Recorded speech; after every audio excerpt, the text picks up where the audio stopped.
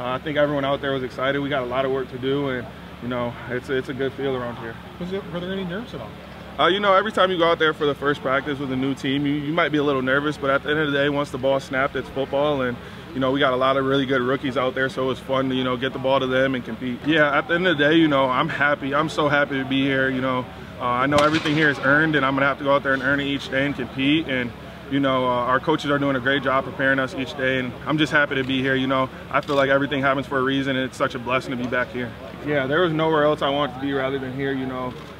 Just having a relationship with the Bills in school, you know, practicing here, knowing the fans, how much they care about their team and love their team. And then, you know, I was just very excited once I talked to Coach Dorsey and Coach McDermott, and there was nowhere else I wanted to be. You know, with Derek Anderson now retiring, there's another spot open there. There's not that guy there. Kind of what's your reaction when you heard that? My reaction is always going to be, you know, focus on getting better each day, listening to the coaches and improving each day. That's my goal since I arrived here, and that's the goal that the coaches have for me, is just to grow out and improve each day and work hard.